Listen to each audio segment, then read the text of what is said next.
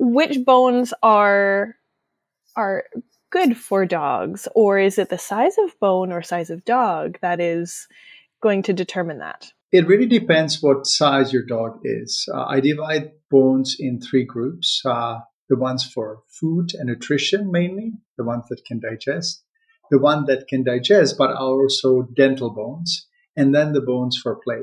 So if you, let's say, look at a small Chihuahua, food bones are chicken necks or duck necks or chicken backs, chicken wings, chicken feet or legs. And I know that many people will go, oh my goodness, like he's recommending raw chicken bones. Aren't they dangerous? Well, because they're raw, they fully digest and your dog will really enjoy them. If you have a small dog, these are the bones that I recommend. When it comes to dental bones for little dogs like Chihuahuas and little poodles and other mini dogs, I usually recommend something like chicken backs or chicken legs or duck legs, poultry legs. Lamb neck or lamb shank is also a good idea. Beef ribs are also really good dental bones. Some people think that marrow bones are really good, and I don't really like them, even in small dogs, because they're quite fatty. They have big central marrow, and they can actually upset your dog's stomach. Sometimes they do, and sometimes they don't. They can be good for us play bones.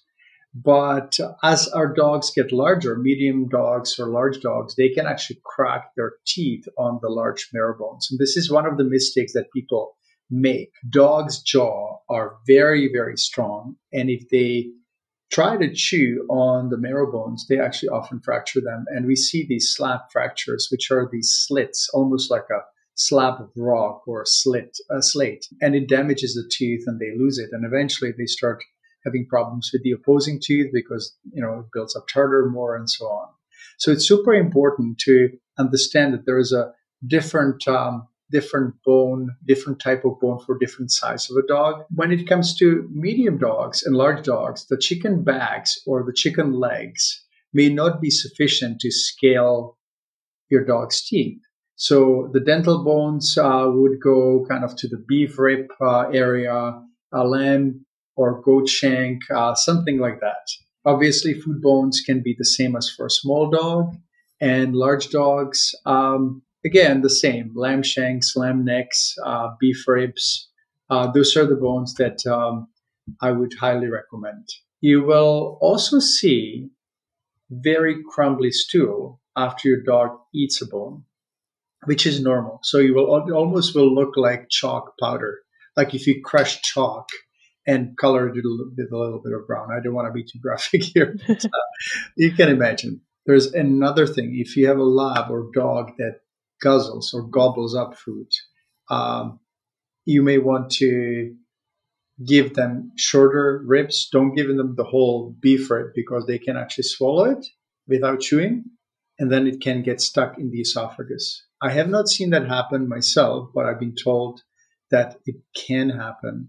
So with rib bones, you have to be careful. Either hold it or put it, feed it with two ribs together or something that your dog cannot swallow as a whole piece. But even safer, give them a shorter one. And how often would you recommend feeding bones?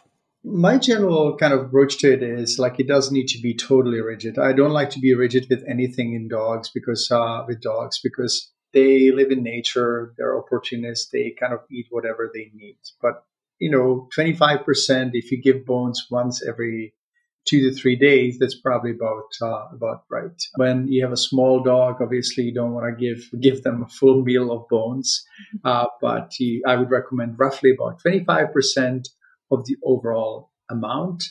With larger dogs, you can give them a little more at one session, obviously because they're larger.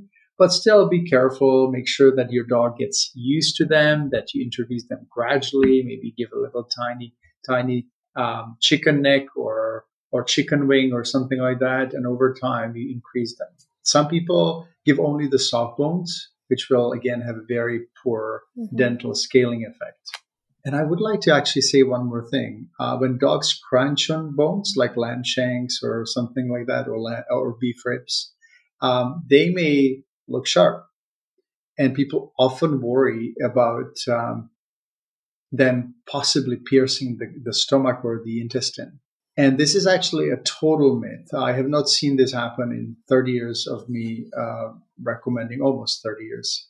Yeah, 26, 27 years of recommending raw bones. Because when bones are eaten, they're predigested by the strong stomach acid, and the stomach is super strong. So the muscle layer and all the mucosal layers are really strong, and the acid dissolves them, and then it goes further. You may see on an X-ray some fragments of bone, but the intestine is also very, very strong. It would be very hard to pierce, and I have not seen that in 26 years. I comfortably give packs, my dog packs, bones without ever worrying that they would pierce his intestine.